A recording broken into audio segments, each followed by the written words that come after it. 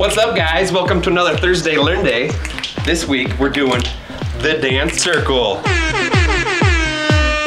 And all you gotta do is start the program and let it spin. Whoever it lands on has to do the one dance of 14 that it's gonna announce. So let's do this. We all know how dance parties can get. So go ahead and play Sphero in a charging bass to help keep it in one place. Could go up to 6 times around. Taylor. We'll do the night at the Roxbury.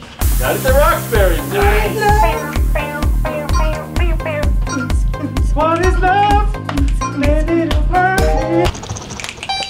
Yeah. It's me. Here we go, Do Kevin. the Running Man. Running Man. Woo! There you go. Work it. Nice. Nice job. Yeah. Julie, come on in. Do the Macarena. Oh. I don't really remember. Hey. Yeah. Dance. Oh, it's mine. Yeah. What am I doing? Do the shopping cart. Shopping Shopping cart. cart. Get something from the shelf. Something from the shelf. Grab it. It's a really tall shelf. It's got a broken wheel. All right, Binary Bill, time to teach us the rhythm behind this program. Hey there, hope you're having fun with the dance circle. Do do do do do do do do da da. Okay, I'm gonna show you how this program helps you get down. You'll notice at the top of the program, there's a dance length variable. You can set this to the length of seconds you want each person to dance for. Then notice there's a loop forever and there's the dance picker function. Inside of there is where most of the program logic lives. Basically, you'll set a spin degrees variable to a random number between 0 and 2160. Anyone know what 2160 is? Okay, I'll just tell you. 2160 divided by 360 is 6.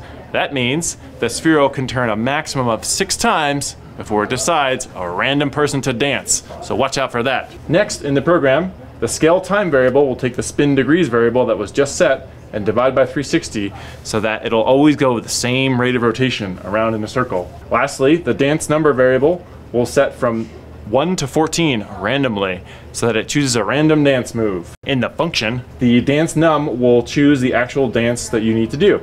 And there's 14 in here, so there's a lot of variety. After you run the dance picker variable, the spin function will set the degrees of spin to spin degrees and the time to the scale time variable. Let's run the program and see it working.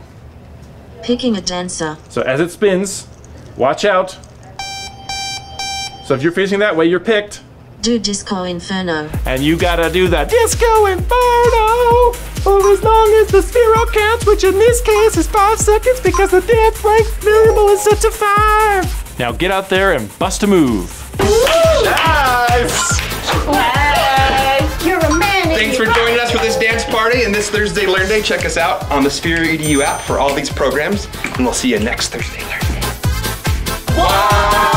YMCA.